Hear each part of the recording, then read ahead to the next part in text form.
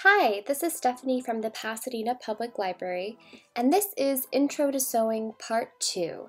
In this video, I'm going to cover fabric basics and how to read a sewing pattern. I'm going to start by going over some basic fabric terminology and help you to understand the different kinds of fabric. Then I'll talk about how to follow along with a commercial sewing pattern, like the kind you'll find for sale at your local fabric store. Let's get started! So there is a lot of fabric terminology you'll need to know before you can follow along with a pattern. Let's go over some of the basic terms you'll see often while sewing and buying fabric. The outer edges of a length of fabric are called the selvage. This area is tightly woven so as not to unravel. It may have manufacturer's info printed on it, like the designer, the manufacturer, and the fiber content of the fabric. Next, let's talk about the grain line. The grain line is the direction of the lengthwise threads of a fabric, and it runs parallel to the selvage. The crosswise grain line is the direction of threads running at 90 degrees to the selvage, so these run across the width of the fabric. The bias is the direction 45 degrees across the fabric, and this is the direction with the most stretch. So if I hold up a length of fabric here, you can see at the top is the cut edge, along the sides are the selvage, this is the grain line, this is the crosswise grain line, and then diagonal across the fabric is the bias. Another term you'll need to know is the seam allowance. So seam allowance is the width from the raw edge of the fabric to your stitching line, and your pattern should specify what your seam allowance is. Common garment seam allowances are 1/2 inch or 5/8 of an inch. Quilting seam allowance is usually 1/4 of an inch. You use the distance lines on the needle plate of your sewing machine to help you keep an accurate seam allowance. You might not think that being off by 1/8 of an inch would make a big difference, but if you have 6 panels being sewn together, that would mean your finished project would be off by 1.5 inches, which can mean the difference between a well-fitting garment and something too tight to even wear. So accuracy in cutting and sewing is vital to making sure that everything comes together properly. Now let's talk about knit versus woven fabric. Woven fabrics are comprised of multiple threads crossing each other to form a fabric. You have a warp and weft, which are running crosswise and lengthwise. A knit fabric will stretch easily and usually doesn't fray when cut. Knit fabrics are used to make garments that have some stretch, like t-shirts and stretchy dresses and skirts. Woven fabrics have minimal stretch, and the raw edges will need to be finished to prevent them from fraying. Some examples of woven fabric include quilting cotton or this shirting fabric that you see on the right. Your pattern will always specify if it is designed for woven or knit fabrics. These two kinds of fabric behave very differently, so it's important to purchase the right kind. Now let's talk about fiber content. Fibers can be plant-based, animal-based, man-made, or a blend. Plant-based fibers are made from fibers that occur naturally on plants, like cotton, linen, or hemp. These kinds of fibers are easy to launder, sew, and press, and they tend to be long-lasting. They tend to be crisp, prone to wrinkling, and breathe very well. Animal-based fibers are cultivated from animals. These include wool, angora, silk, and cashmere. They tend to soak up water very well and be relatively lightweight and warm for their size. They do tend to be very pricey, and they can be a little bit difficult to work with. Man-made fibers fall into 2 categories. They can be made from plant cellulose or petroleum. Plant cellulose is used to make rayon, viscose, tensile, modal, and acetate. A chemical process is used to break down the plants into plant cellulose, Then it's woven into fibers. These fabrics tend to be soft, drapey, and resistant to wrinkles. Due to their shifty, drapey nature, they can be tricky to cut and sew, but they do breathe well and are comfortable to wear. The other category of man-made fibers are made from petroleum-based synthetic fibers. This includes polyester, acrylic, nylon, and spandex. These fabrics are easy to wear and they don't tend to wrinkle. They tend to have a harsher environmental impact and can be very difficult to press or sew with. They also don't tend to breathe well, as you probably know if you've ever worn polyester on a hot day. Often, fabrics can be a combination of multiple types of fibers. For example, a cotton spandex fabric or a linen rayon fabric. These blends combine the features of different fabrics. Next, you'll want to consider the weight of the fabric. Weight has to do with the thickness of the fabric. Very lightweight fabric, up to 4 ounces per yard, tend to make great blouses, shirts, linings, and summer dresses. They may need to be lined as some can be transparent. Some examples include cotton lawn, voile, silk chiffon, and gauze. In the image at the left, this woman is wearing a dress made from a very lightweight, high-quality cotton lawn. Next, we have lightweight fabrics, which are around 4 ounces to 6 ounces per yard. These tend to make great blouses, shirts, skirts, dresses, and craft projects.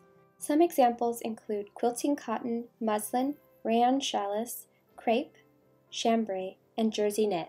In the second image, this woman is wearing a skirt made from quilting cotton and a top made from a jersey knit.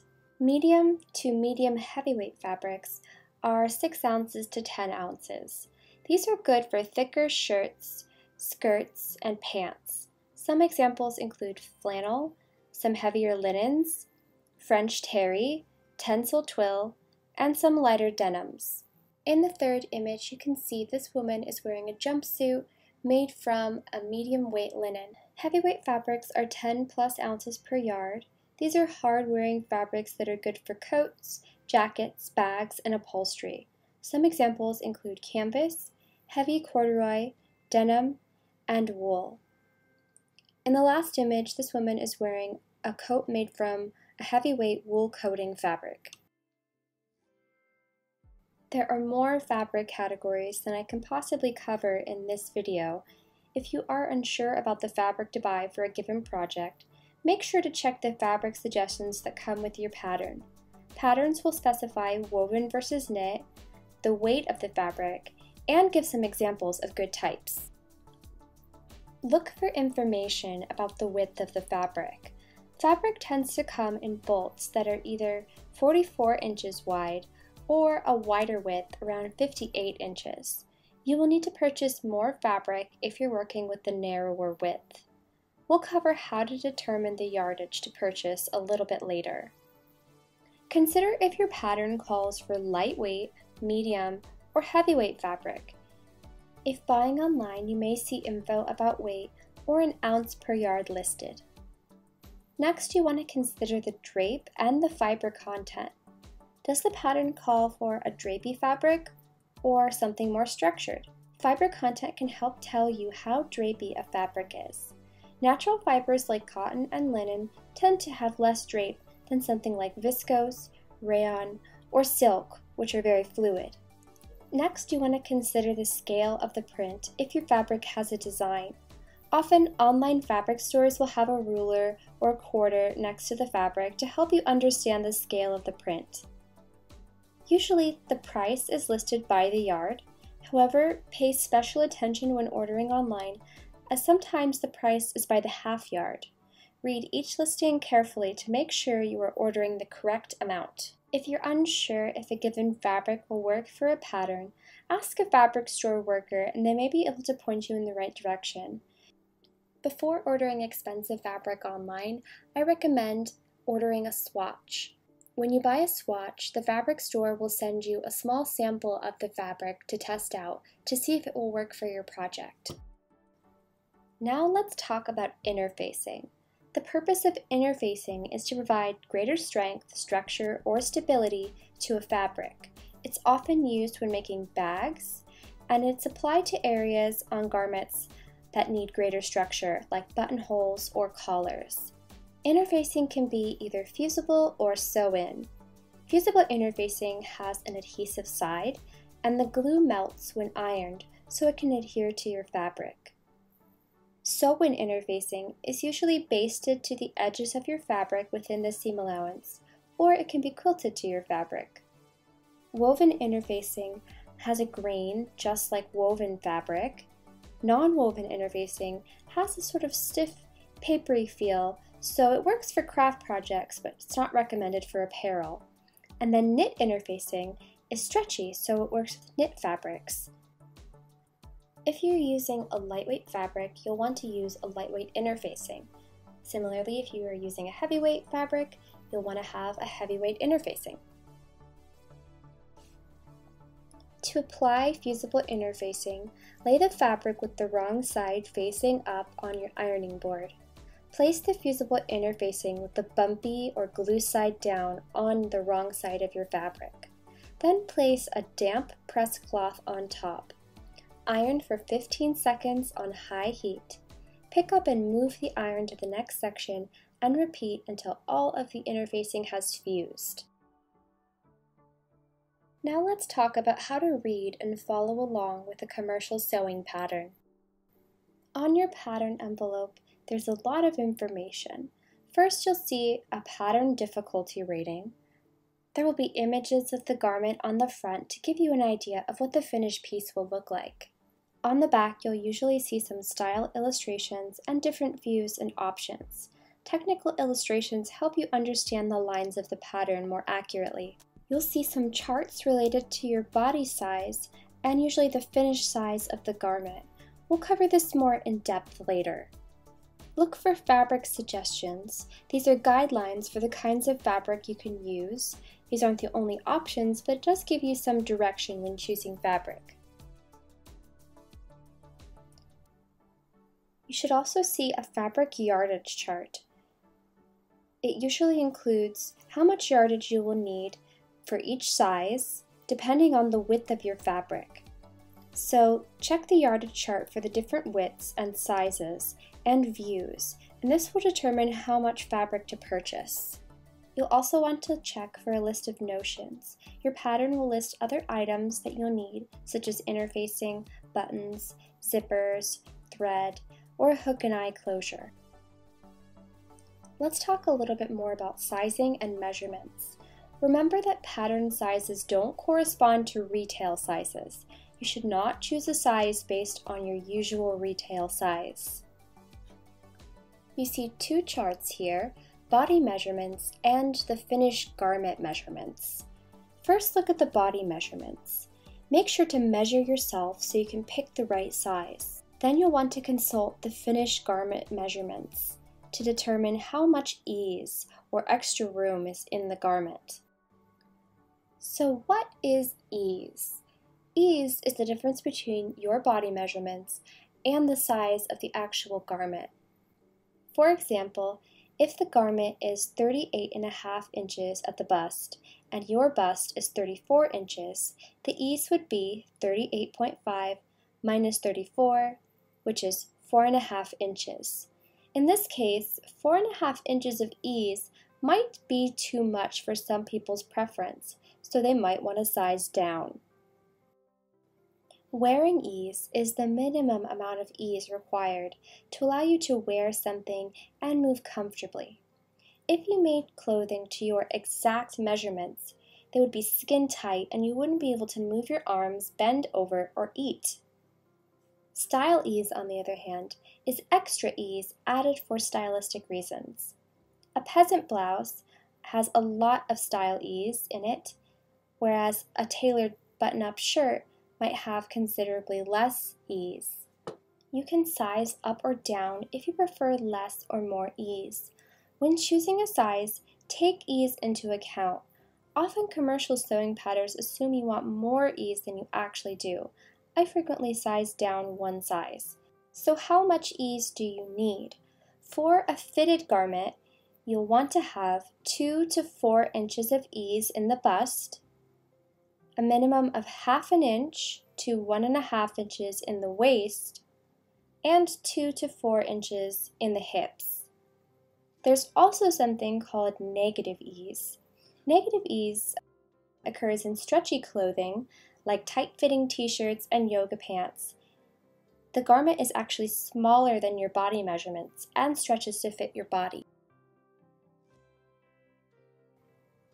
You should take your measurements wearing the undergarments that you plan to wear with your final piece. You want to take your measurements again each time you make a garment, as these can fluctuate. Hold the measuring tape snugly but not too tightly. Take a deep breath in and then out and relax. You should be able to fit a finger or two under the tape. If you have a measuring buddy there, it can help. To measure your bust, measure across the widest part of your bust, keeping the measuring tape level with the ground. To measure your waist, measure just below the rib cage, usually at the narrowest part of your torso. To measure your hip, you want to measure the widest part of your hip. On most people, this is lower on the hip, around the widest part of your butt and hips. Most women's patterns are drafted for 5'5", so knowing your height can help you determine how much you might need to shorten or lengthen a pattern. When you open up your pattern, make sure to take a careful look at the pattern instructions. You'll likely see a list of all the pattern pieces, the different views, and which pattern pieces to use for each view. Read the instructions closely about how to use the pattern. You'll likely see a glossary of sewing terms, which will include different techniques, such as stay stitching, and an explanation of what that term means. Somewhere on your pattern or on your pattern instructions, you should see a pattern legend telling you how to read the pattern. It'll explain what the different symbols mean and how different sizes are indicated. You'll see how notches, buttonholes, gathering stitches are indicated, and how the grain line and fold line is indicated. Check to see if your seam allowances are included in the pattern pieces, or if they need to be added. The pattern might say something like 5/8 seam allowance included on pattern, or the instructions will say 5/8 seam allowance throughout pattern unless otherwise noted. Most commercial sewing patterns do include the seam allowance, so you shouldn't need to add it. While it is an option to cut out the original tissue paper pattern, I don't recommend doing that. If you trace the pattern instead, you can preserve the original pattern and have access to all the other sizes if you choose to make the pattern again, either once you change sizes or if you're making the pattern for someone else. To trace the pattern, you can use pattern paper, Swedish tracing paper, Pellon 830 interfacing, craft store tracing paper, parchment paper, or rolls of medical exam paper. Start by pre-washing and ironing your fabric. You may want to iron your pattern pieces as well, with a dry iron on low heat. Check the cutting diagram that comes with your pattern. Most cutting layouts will indicate that fabric should be folded in half lengthwise so that the selvage edges meet along the sides. Then you cut everything with the fabric folded. The cutting layout is your map of how you should place your pattern pieces, but you don't have to follow it exactly. You'll want to pay attention to the grain line, markings on your pattern pieces, and pay attention to what needs to be cut on the fold.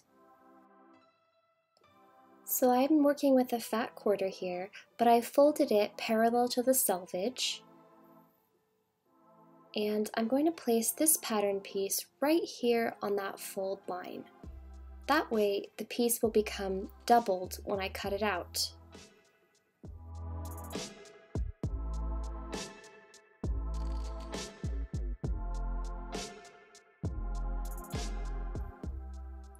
My other pattern piece doesn't need to be put on the fold line, but I do need to make sure I line up the grain line correctly.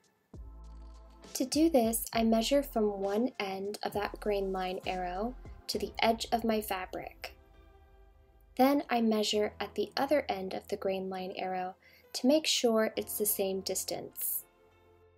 Then pin your pattern pieces to your fabric through both layers, or use pattern weights, and cut out your pattern pieces. Use fabric shears or a rotary cutter to cut right along the line of the pattern pieces. Accurate cutting is essential.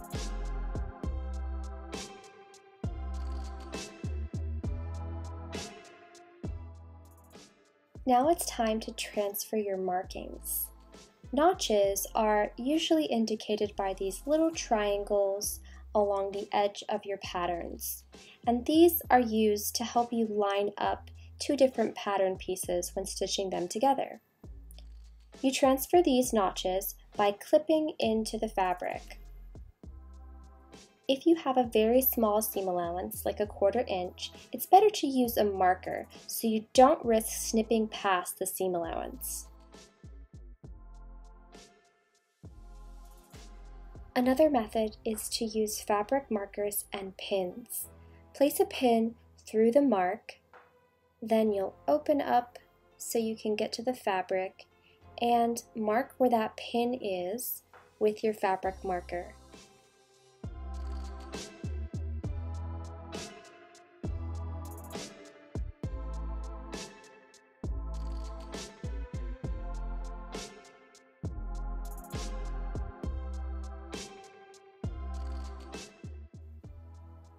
A third method is to use transfer paper.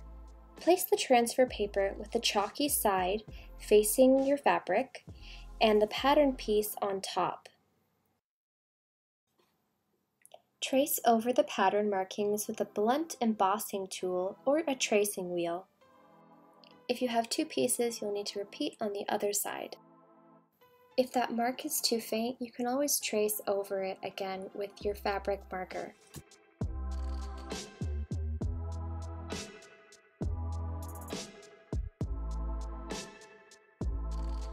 So there is a lot of assumed knowledge when you are sewing. There are a lot of things that your pattern won't mention. First of all, it's important to press your seams. That means you iron each seam as you go. Often you press the seam allowance open or to the back, or you press around the edge like a neckline or on a hem. You can't sew effectively without pressing. Next, you'll need to remember to backstitch at the beginning and end of every seam. Your pattern will not say that you should do that, but it's assumed that you will always backstitch unless you are basting or gathering fabric.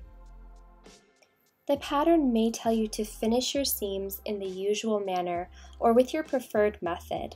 You can do many things such as zigzag stitch, a mock overlock stitch, bias binding, French seams, flat felled seams, pinking shears, or use a serger. It's important to finish your seams, especially when working with a woven fabric. It prevents your fabric from unraveling and it'll make it last a lot longer. But it'll usually be up to you how you go about finishing them. Your pattern may not say anything about how to fit the pattern. It's best to start sewing things that are easy to fit, like loose-fitting skirts or a loose-fitting blouse or dress, then move on to more fitted patterns. You'll need to make a muslin for any new fitted pattern you are making to test the fit of the pattern and make alterations. There are tons of resources out there for understanding what kinds of pattern adjustments you might need to make, depending on how your body differs from industry standard. Everybody's body is unique, so it may take some practice and research to figure out exactly what changes you might need to make. You can also baste your seams together first and check the fit. See if you need to shorten the straps or take in the side seams. We call this fit as you go. It's important to try on your garment as you're making it to see what you need to change. When you first learn to sew, I would start with craft projects. Try out some easy bags before you start sewing apparel. When you do start sewing apparel, Try a gathered skirt or elastic waist skirt, as you only have one area to fit, which is the waist. You could also try some loose-fitting blouses or dresses. Avoid anything with too many new techniques or anything requiring very slippery or difficult to handle fabric. And I would also stick to woven fabric at first. Once you're ready to move on to harder projects, investigate the many online resources that explain new techniques and fitting.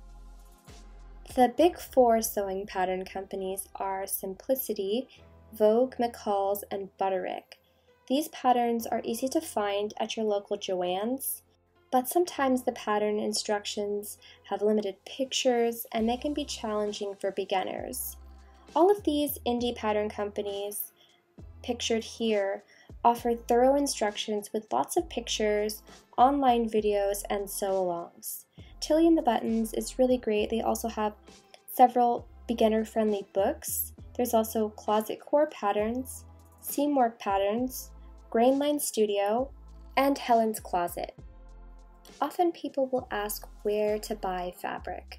There are some great online shops like Hearts Fabric, Stone Mountain, and Daughter Fabrics, which both have great fabric collections of apparel fabric as well as quilting cottons. Wawak is a great source for notions like thread and other sewing tools.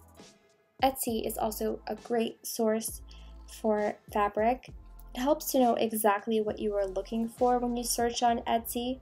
I often search Etsy for my favorite fabric designers or manufacturers like Cotton and Steel, Rifle Paper Company, Art Gallery Fabrics, and Ruby Star Society.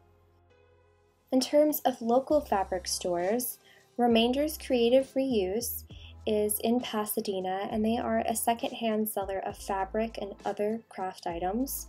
Quilt and Things Fiber Arts is in La Crescenta, and they sell high-quality quilting cottons. Kat's Quilting Corner is in Monrovia, and they also sell high-quality quilting cottons. Of course, there's Joann. There's one in La Cañada and one in Alhambra, and another location in Glendale, so they are all over the place. They sell quilting cotton and some apparel fabric, as well as other craft supplies. Lastly, there's Mood Fabrics, which is near downtown LA. It can be a little bit intimidating to shop in there as it is huge, but they have an online shop if you'd rather look there. Last, I just wanted to point you towards some great books and online resources. So you can get any of these books at the Pasadena Public Library. First, there's Gertie Sews Jiffy Dresses by Gretchen Hirsch. This is a really beginner-friendly sewing book with dresses that are easier to fit and quick to sew. Sewing Basics for Everybody by Wendy Ward has unisex patterns, basics from shirts to hoodies to pants. Then there's Breaking the Pattern, A Modern Way to Sew, and this is a Scandinavian clothing pattern book. It's drafted for 5'8", so if you are a taller person, this is a great book for you. Next is Sew Your Own Wardrobe by Allison Smith. This includes multiple patterns and has a great overview of techniques, including how to fit patterns. Stitch Sewing Organizers, Pretty Cases, Boxes, Pouches, Pincushions, and more is another great one if you're looking to do more crafty sewing. Then there's Bags and Totes, 10 Easy Fashionable Projects Anyone Can Sew. Machine Sewing, 25 Quick and Easy Projects to Build Your Skills. And then lastly, Animal Friends to Sew, Simple Handmade Decor, Toys, and Gifts for Kids. This is a great one if you are sewing for kids. It's got some really cute patterns. And then a few online resources I will point you towards. There's the Fold Line, which is a great resource for searching for patterns, reading pattern reviews, and purchasing patterns.